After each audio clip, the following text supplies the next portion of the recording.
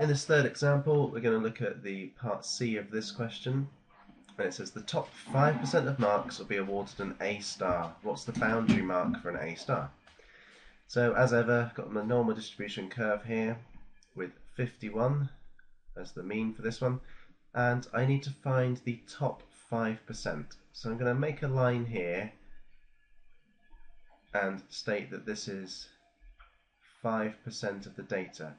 Now, another way of thinking about that is that the rest of this red section, must be 95%, or in decimal that's 0.95. This is 0.95 of the data.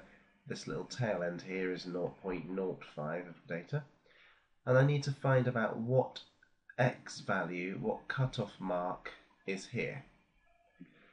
So we can still use most of what we know already. A z-score is found by doing the value we're looking at minus the mean divided by the standard deviation.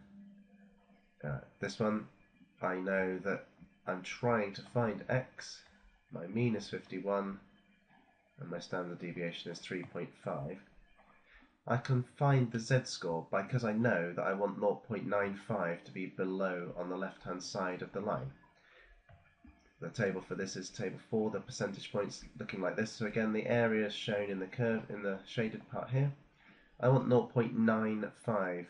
I use the top part, 0.9, and then the second decimal place is 5, 0.95. This value here, 1.6449. That's the z value that I need. This means that if I go 1.6449 standard deviations above the mean, that will cover 95% of the data, so that value and less.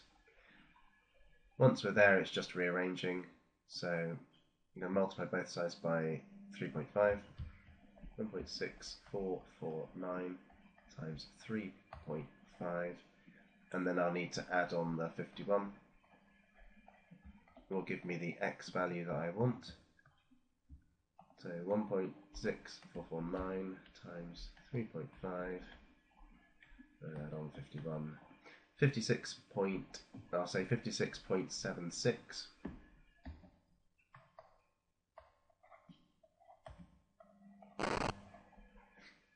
So if I want strictly the only people in the top 5%, I need to make sure I round up for this. So the cutoff mark is 57.